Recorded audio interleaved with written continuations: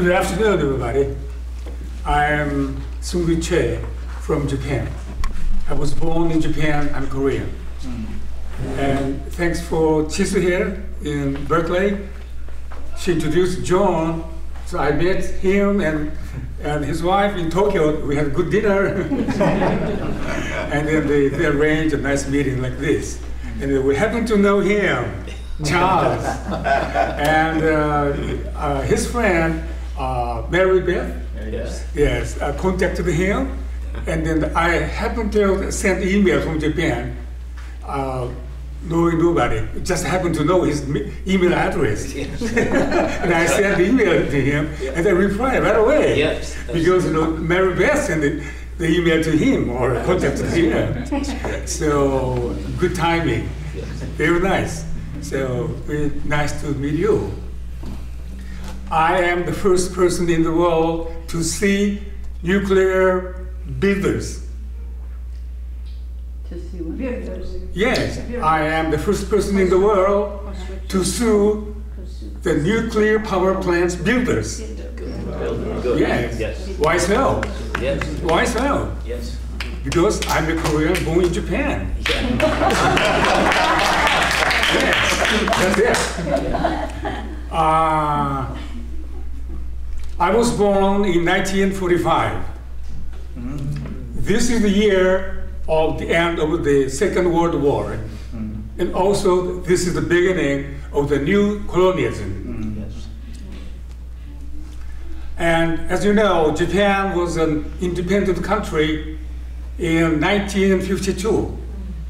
Since then, Koreans in Japan, 1 million Koreans remained there, but most of them came back home to Korea, but we stay in Japan. And after 1952, we have been living in severe discrimination in Japan. So that one of my friends, not friend, but I happen to know him by newspaper. He is Mr. Park, Jin Seop Park. I happen to know his name in the newspaper. Newspaper said that he passed the examination of Hitachi industry. He passed. But Hitachi fired him because he's Korean. He used the Japanese name and he wrote the Japanese address. And Hitachi said, "You're a liar. We cannot hire a liar." But Hitachi is a liar because they had the inside, the manual, not to hire foreigners, communism, and then the hand-kept. We found it. So 5 years trial, it cost 5 years. We won, totally won. Good. WCC, what's the name of it? WCC, World Church? Council of Church. Council of Church. They supported us. And in New York, in Seoul, the mothers, they had a demonstration for us. And we totally won.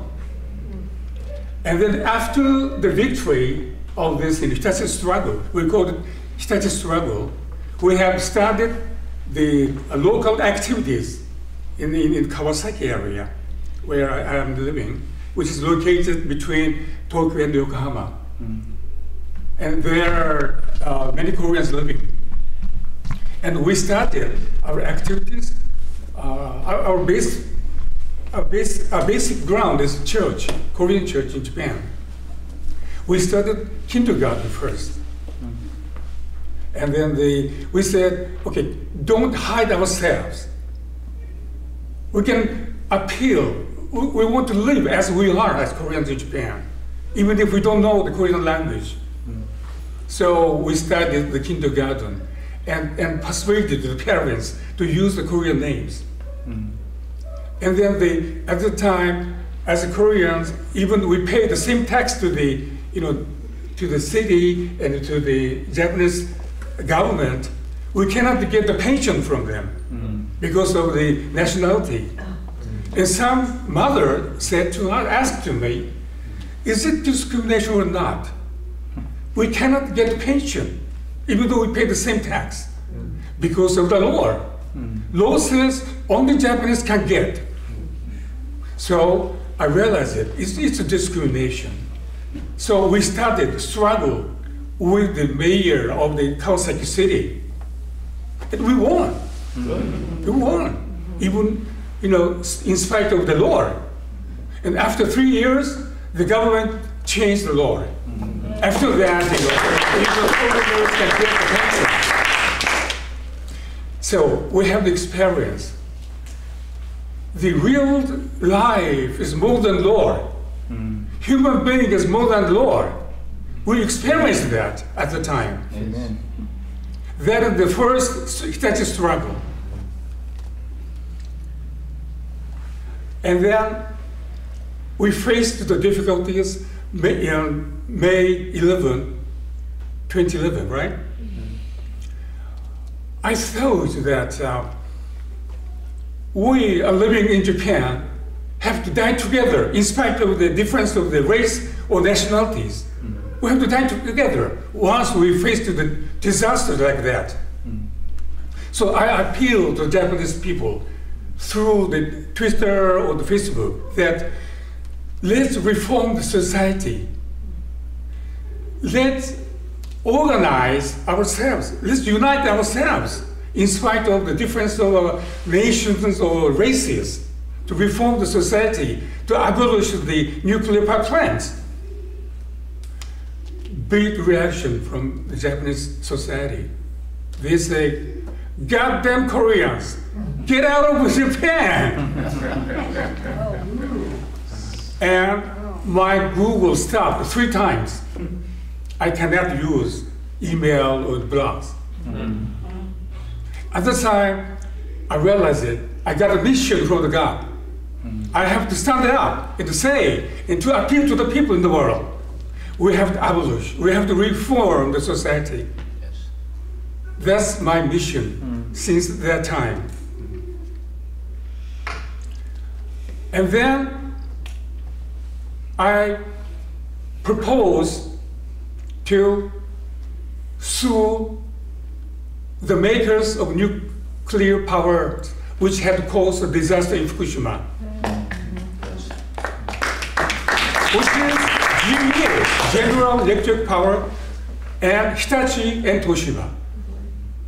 They're monsters. But we decided to sue them. But in that time in Japan, nobody knows it, except some people. For example, when I had a speech in some college, 100 students are there, and I asked them, do you know who made the nuclear power plants in Fukushima? Nobody knows it. They think Tokyo Electric Power Plant, the TEPCO we call it, all of them think TEPCO is bad. But I said, no. TEPCO is operator. Makers are GE and Hitachi and Toshiba. And then I asked, why don't you cooperate together to sue them? And then the activists in Japan who stood up to oppose to the restart of NPPs.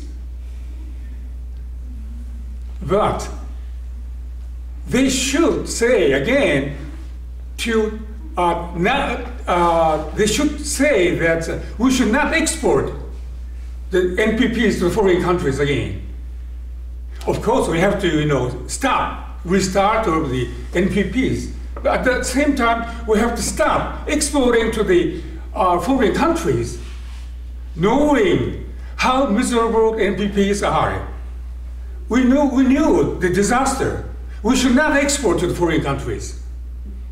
But the government, the Japanese government, at the moment, they announced they want to keep on exporting NPPs to foreign countries, Asian countries especially. So at the time I think, okay, we have to shake hands with the people who are living in different countries and who want to stop NPPs. So I visited Mongolia first. people ask me, why Mongolia? Because I knew that Mainichi newspaper, the famous in Japan, at the front page, they said, Japan, America, Mongolia had a secret treaty. What is it? It is, we call it CFS, Comprehensive Fuel Service, which is Mongolia has a potentially more than 10% of uranium. So dig them, find them, and export them to the foreign countries and take them back. The nuclear waste and dig, throw to the desert. Wow. Because America, or Korea, Taiwan, anywhere, they don't want the nuclear waste. Nobody's want. They don't admit it. So that they want to think about to export to Mongolia. So I visited there. And the 3 governments denied them. But I found it's true when I visited in Mongolia. Wow. And then I organized No Nukes Asia actions to shake hands with Mongolian people in Taiwan, Korea, Japan. I visited several times to Mongolia. Last month, I visited Mongolia, and we were invited by some NGO. And we went to the desert. It's very far from the Ulaanbaatar. By car, it takes 8 hours. It is the season that the new animals will be born. That's the season. And we found animals are dying. Many animals are dying. Cows and sheep. And many animals born quick and disabled. They can't work. They can work. I saw it. Why? They eat grass. They drink water from the underground. Why? The people living there, nomad, such kind of people who are living in the desert. They explain it happened after Areva came, French company. Areva bought the right to dig uranium in that area. They bought it. And then we went to the Areva, they saw it. They dig the 500 meters. And then they use the liquid and then they melt the uranium and they squeeze it. So that the sand, they put the sand in the area. So when the wind will, bring the sand into anywhere, which attach the grass. And the animals eat the grasses. That's why animals, many animals die and many animals born unable, crippled. They can work. And also, we wanted to count by using the Geiger counting in English. Yes, it's rang alarm sound. It's very dangerous, which is higher than Fukushima. Oh, wow. And next day, we had a press conference in Ulaanbaatar. Many TV came. They don't know. They don't know what's going on right now. And then the owners of the cows, they lost a lot of animals in the desert because of the Areva. They want to protest Areva, but they will not react. They ignore them. And we found that that is the subsidiary of Areva. But the 34% of the shares, Mitsubishi bought. Do you know what that means? Mitsubishi bought 34% of the stocks of the uranium mining, because Mitsubishi will build the NPP in Turkey. In Turkey, they can export the uranium from Mongolia anywhere. So that internationally, the big companies shake hands with each other. But the people living there are so weak. They're living in the desert. They have no way to appeal to the government. Mongolian government ignored them. And the mass media, at the same time, they ignored the weak persons. German TV came to the desert with us, and they shot all of them. But not in the United States. I don't think no one knows about in Mongolia. No. Japanese also don't know. So I think Mongolia is the key country in Asia. Mining uranium and throwing the nuclear waste. That's why I say it's a key country. Mongolia is a very, very huge country. It's the size same as the West Europe. But the population is just 3.4 million. And in the capital Ulaanbaatar, 1.4 million people living. The others living in the middle, scattered. And they love nature. And once you go to Mongolia and see the stars, you cannot forget it. Everybody wants to visit again. Once they know how dangerous it is, they will oppose to the, their plan of the government. Government already decided to do it. So we have to be careful. We have to think about it. We have to shake hands with them. I want to introduce other things.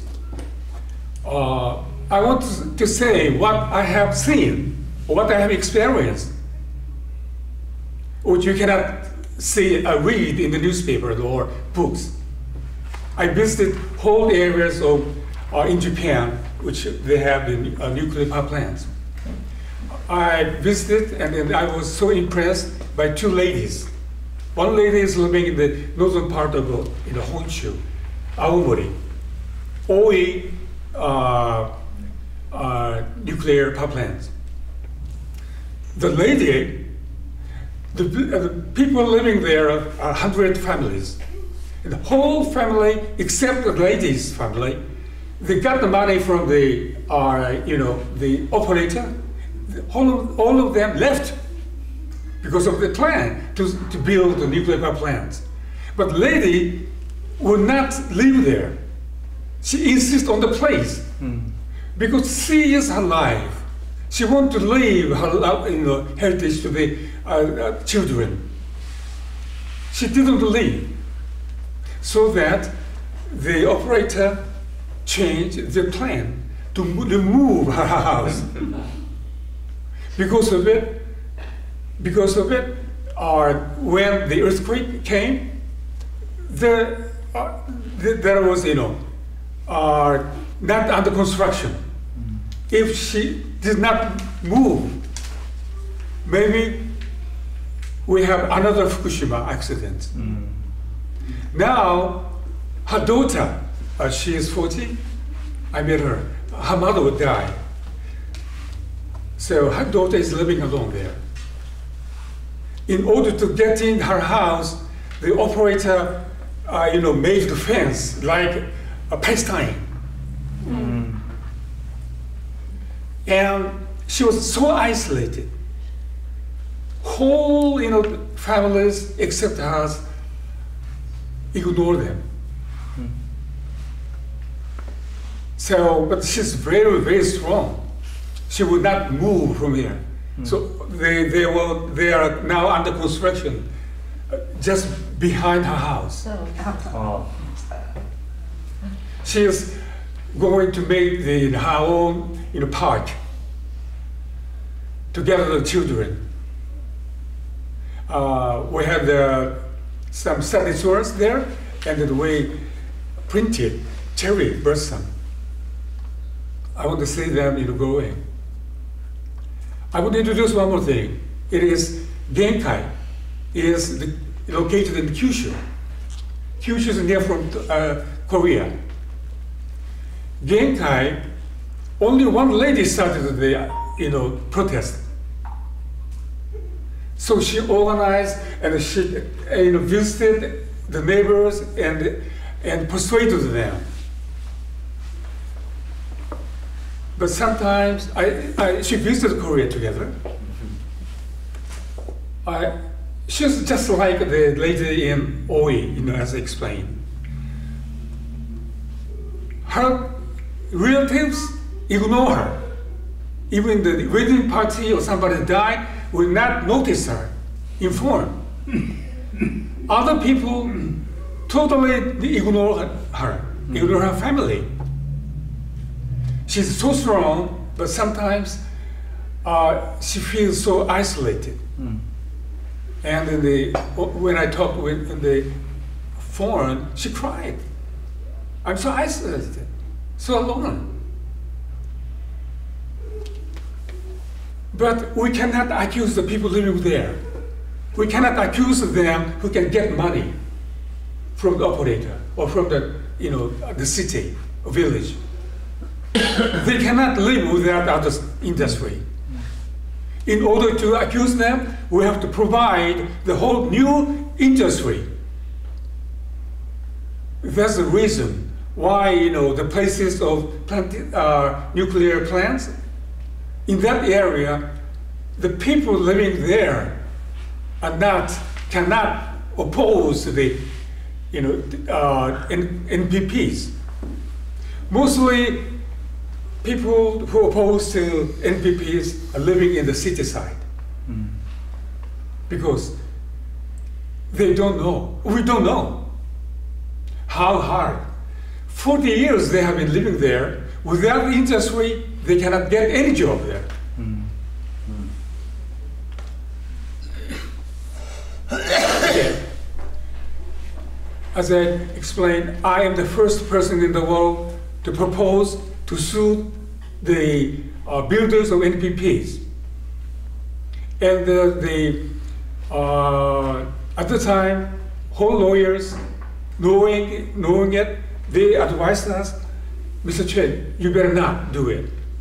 You better not do it. Even if you do it, you'll be defeated at the moment. And the activists don't know who made the nuclear power plants. So I organized. I visited Korea, Mongolia, Indonesia, Philippines, and Germany, and gathered the plaintiffs. From 39 countries, I gathered 4,000 plaintiffs. Hopefully. It's not my power. I just try to do it. I had a mission to do it. So that's I visited the countries and explained why we have to sue them. Okay, I did not come to America to seek for your mercy. I came here to ask you to take your responsibilities. In Japan, they have including us, 3 tragedies. 2 tragedies are connected with the bombs, Nagasaki and Hiroshima. The 3rd one is Fukushima, which were connected with the radioactivity. In Fukushima, young ladies are worried about their marriage in the future because of the radioactivity. But 3 tragedies in Japan, all of them are caused by America. Many people don't know it. Fukushima is so miserable. Okay, we have to, have to do something for them. But America did it. They committed crime. Why Fukushima? Because GE designed all of it. GE designed it. So that's I'm so happy to meet Charles here. He started the Suing, GE or the same manufacturers. Yes. makers of NPPs. So we are partners. Yes. Yes. This is the historical moment to meet together. First time. Wow, Yes. wow. We stand up for both sides.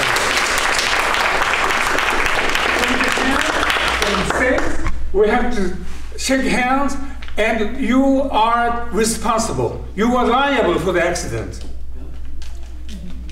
It's not easy. They are monsters. We're just ants, small ants. They have powers, they have money, they have the weapons. But still, we have to do it. We're small ants, but we have to stand up and we have to protest the big monsters. That is our role. We are very, very rare person in this society, in the States or in Japan, in Korea. Many people neglect. Many people don't know. They want to forget the Fukushima. But we never do it. We want to reform the society. We want to abolish the NPPs and the nuclear weapons. At the same time, we want to reform the society, which is have the discrimination, whole kind of discrimination in it. Nuclear regime consists of this discrimination, whole kinds of.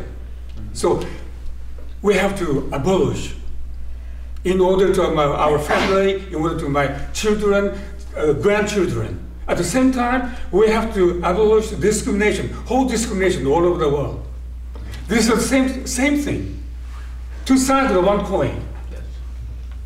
So I really appreciate your understanding it. I did not come to accuse you.